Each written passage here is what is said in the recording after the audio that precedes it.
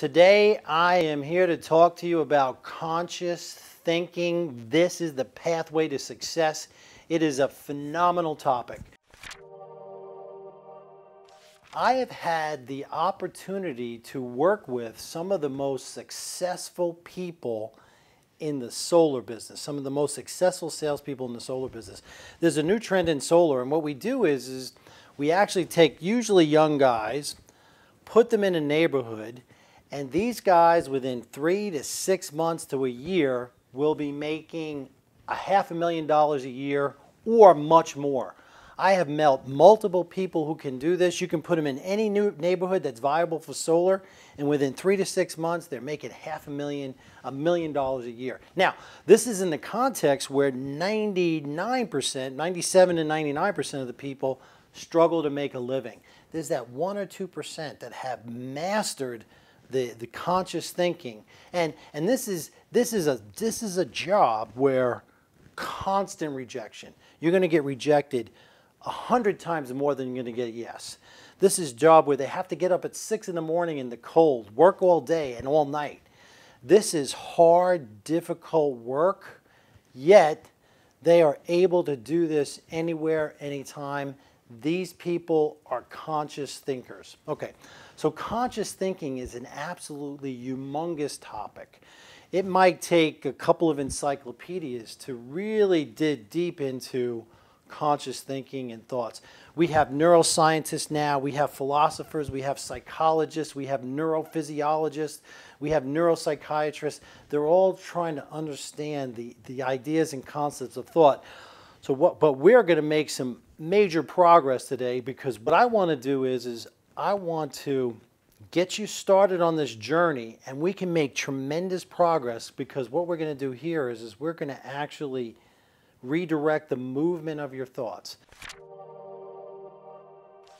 The creative process is a process of thinking, and what we do in the creative process is we take an idea and turn it into a physical reality. How we do this is we do this through thinking. We do this through our thoughts. And what we want to do is our brain is really good at it, is maintaining equilibrium. Let me say this again.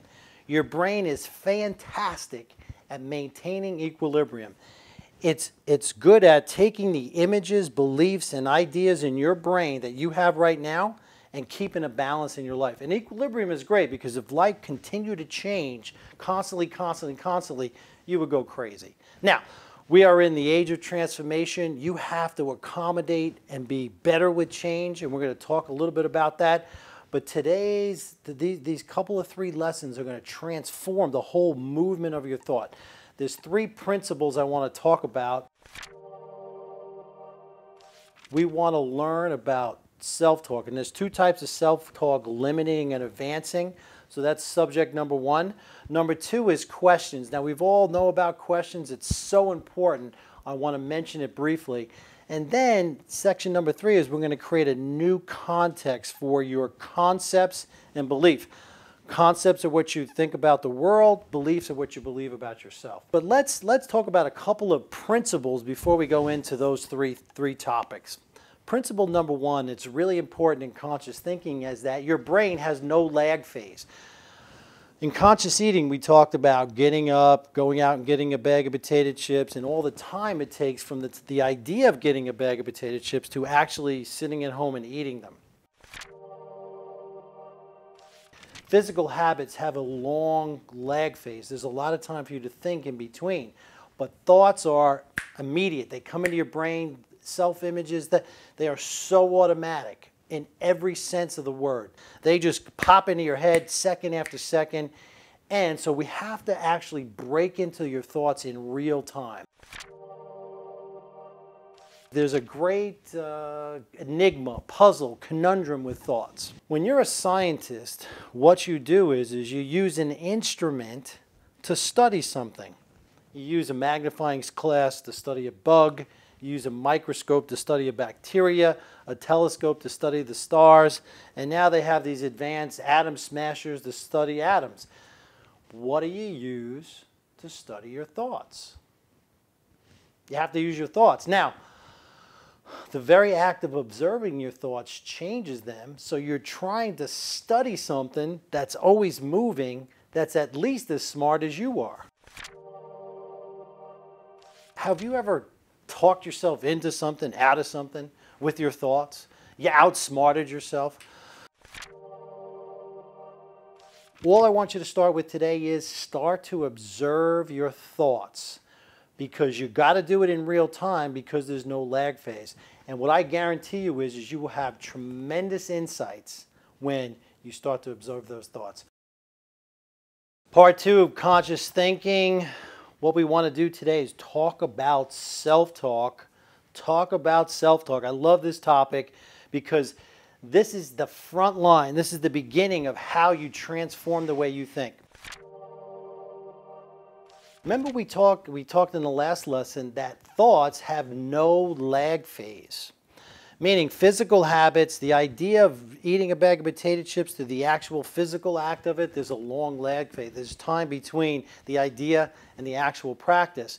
With thoughts are in real time. So we need a tool, an effective tool, that we can watch our thoughts in real time and really learn something in a predictable, quantifiable way. The other thing we talked about is that your brain wants to maintain equilibrium. The movement of your thoughts is always towards your current reality. Right? So, and the way we do that is we do that with our self-talk. We do that with the words and the things we say to ourselves, and with conscious speaking, things we say out loud. So with this self-talk, we're really going to manage this. We're going to learn how to manage this process of thinking. We have this challenge, a proactive challenge in the form of a vision. What does it do? What happens? What happens is your brain becomes stimulated. You start to increase the level of your self-talk. And what we want to start to do is notice what our self-talk is saying to us. And here's a principle that will transform your life. Your self-talk is the level of your beliefs, not the level of your potential. Let me say this again in another way. Self-talk, most people misinterpret their self-talk as the level of their abilities or potential. They misinterpret it as something that's trying to protect them, save them from another failure, or protect them from this challenge. Now, I used to hate when people said to me, challenges are opportunities. We're going to talk about why that really is true, because what these challenges are doing is they're helping you, forcing you, cajoling you into a higher level of thinking. And that is really the true benefit of a vision or a challenge, is to elevate your level of thinking. You're great at creating your current reality. A challenge comes in, or a new vision, it's going to increase the number of thoughts. So once you're aware of this ahead of time, you can be prepared, and you're going to realize that these limiting thoughts, this negative tension that starts to build inside, it's just perfect, because that's the level of your beliefs. If you didn't know the level of your beliefs, you couldn't transform them. If you didn't understand what you thought your potential was, you couldn't raise your potential. And that's where we're going with this. So these increased thoughts are normal. They're going to happen. And here's what happens with any challenge or vision. Remember I said equilibrium? Your brain is great at keeping equilibrium. What you're doing is you're taking your brain out of order to restore order. Out of order into order. A vision is purposely taking your brain out of order, relieve that tension, go back into order, towards the vision, not stuck in your current reality. Out of order, into order, out of order, into order. So, let's look at some practical situations. What do you say to yourself if you're single and you see that really attractive man or woman when you're out? What is the internal dialogue that you have? Okay. What if you have a job interview, and this job, and you're qualified, and this job is double your current salary? What goes through your brain? What is your self-talk? What are the limiting thoughts that you have about this? Let's say you have a speech and you've got it in your head that you're an upcoming speech, then you got it in your head that you have, you're not a good public speaker. All right? All right, well, put that 6th grade book report away and just say, what do you say to yourself in the process of thinking about this? So here's the thing. Self-talk is not your friend, it's your teacher. It tells you the level of your beliefs. What we're going to do is we're going to start to notice our self-talk. We're going to create a new context for it that is the perfect feedback for the level of your beliefs. It is absolutely not the level of potential. There's another type of self-talk called advancing self-talk. Now, for some people, when they first hear this, it sounds uncomfortable, like it's boastful. And so if you're uncomfortable with it, consider this. Sir Edmund Hillary was the first man to climb the top of Mount Everest. Now, everybody before him had either failed or died in the process. He had advancing self-talk. He didn't listen to or see any of that other stuff. Roger Bannister, the first man to break the 4-minute mile, everybody on the planet, every scientist and expert told him he couldn't do it. Teams have advancing self-talk. NASA, they said, well, nobody had ever gone to the moon before. Well, that's because our team never tried it. What if you went to your doctor and he said, ooh, that's a tough one. I'm not sure if I can do that. You want to schedule it Friday or Saturday? Okay, what if you had a general and the general was like, did you see those guys? I don't think we stand a chance. No, you gravitate, you move towards people with advancing self-talk. They are the leaders, and you need to learn to be the leader of your life, because obviously advancing self-talk and conscious speaking are similar, because what you say about yourself is true. Whatever you say about yourself is true. So here's what we discussed today. Limiting self-talk is the level of your beliefs, not the level of your potential. And as you start to notice the limiting self-talk, you can easily and quickly transform it into advancing self-talk, okay? And advancing self-talk, when you speak consciously, it makes what you're saying are true, and it will dramatically increase the acceleration of your success. Hello, today we're going to finish up on conscious thinking. This is an amazing recreation. It can transform your life. People who are ultra successful are always conscious thinkers. We learned about self-talk, and self-talk is the tool that we're going to use to start breaking into thought. Remember, thought has no lag phase. It's not like going and getting a bag of potato chips and eating it. There's a lot of time from the idea to the actual act. With thoughts, they're immediate. They pop into your head instantaneously. So what we're going to do today is we're going to talk about questions, okay? And we're going to talk about concepts and beliefs. And the tool we're going to use is what we talked about last time, is self-talk. Self-talk is the front lines. It's the vanguard of how you transform your thoughts. Once you start to notice your self-talk, you start to notice your questions and beliefs, which is what we're going to talk about today. And we also learned that self-talk is not the level of your potential, it's the level of your beliefs. Self-talk is not your friend, it's your teacher. Now today, what we're going to talk about is questions, and then we're going to talk about concepts and beliefs. Questions. You've heard this before. You have to ask better questions, these. But let me get a little deeper into it. In my opinion, and we go into this deep in the Ultimate Secret, and we have some articles on this on RDT website, relationship-development.com.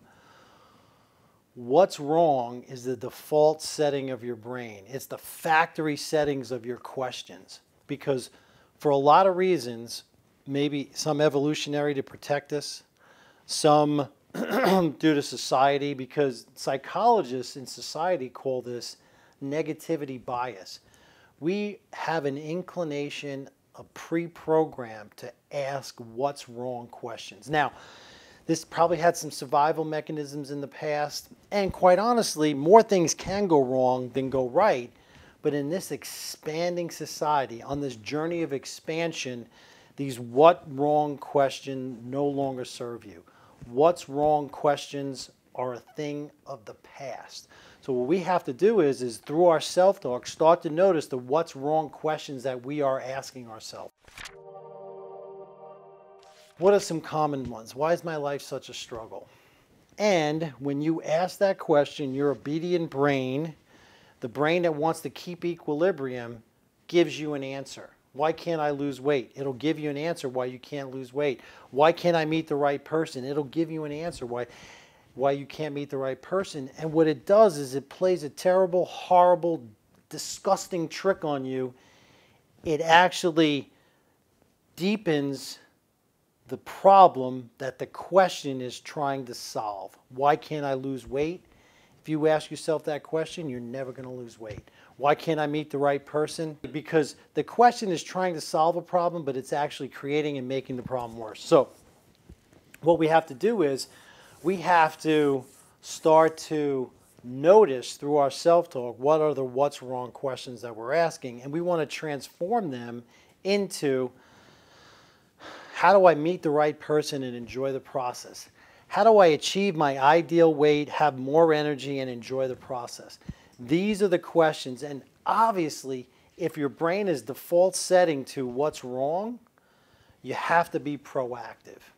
And that's the key, because watching your self-talk, limiting self-talk, transforming it to advancing self-talk, and then watching your what's wrong questions is going to really redirect this whole movement of thought. You want to make a list of these disempowering questions, and you want to take that list and transform it into empowering questions, and then add twice the number of disempowering questions that you have to that list. So if you have 4 or 5 common disempowering questions, transform them and then create another 5. They're going to move you in the direction that you want to go. We have resources for you to do this in the Creative Process Workbook that will transform how you look at questions and transform your ability to act proactive, healthy, advancing questions. Well, what's the difference between concepts and belief? They actually overlap, but a concept is what you believe about life. Beliefs are what you believe about yourself. So concepts, the river can never rise above its source. Concepts are the understandings you have about life, about your place in life, about what life's all about. So if you believe in a vengeful God, if you believe in random, that it was just a random universe, these will all have different effects in your life. The best context for creating concepts about life is a book. It's my new book. It's called The Ultimate Secret. It will transform how you look at life, your place in life. Dramatic. What do you believe about yourself? We touched on this in conscious speaking. What we want to do is we want to, with our self-talk, start to monitor in more detail, in more depth, what our beliefs are. We want to create a new context for beliefs. And again, The Ultimate Secret will do that, help you do that. The Creative Process Workbook will help you do that. But we want to create a concept of belief in the fact that we are accelerating. Our life is accelerating. And when you're accelerating, you do not have time to make mistakes. You do not have time to sit on the couch for 5 or 10 years to analyze and transform your beliefs. What you want to do is this new context we're going to create for beliefs is, does this belief serve me or does it keep me stuck in my current reality? Is this belief based in reality or is it based in my superstitions? These new beliefs, what you want to do, what you want is you want all your concepts and all your beliefs to serve you. If there's anything I know that you can have a happy, fulfilled life, okay, there's nothing that you're not capable of. All right, now you may not be able to play for the Yankees, you may not be able to be a fitness model. However, you can have a happy, productive life filled with fulfilling relationships, etc. What you want to do is you want to transform the way you think. So we now learned that thinking has no lag phase, so we have to be proactive. The best tool to do that is self-talk. Self-talk is the level of your beliefs, not the level of your potential. We now learn that you can transform your beliefs. You want to make your beliefs and concepts consistent with where you want to go. You're never again going to let the limiting beliefs of the past control your future. Finally, you're going to start to ask empowering questions with self-talk. You're going to understand, learn, and eliminate the what's wrong questions that are holding you back. Conscious thinking will transform your life.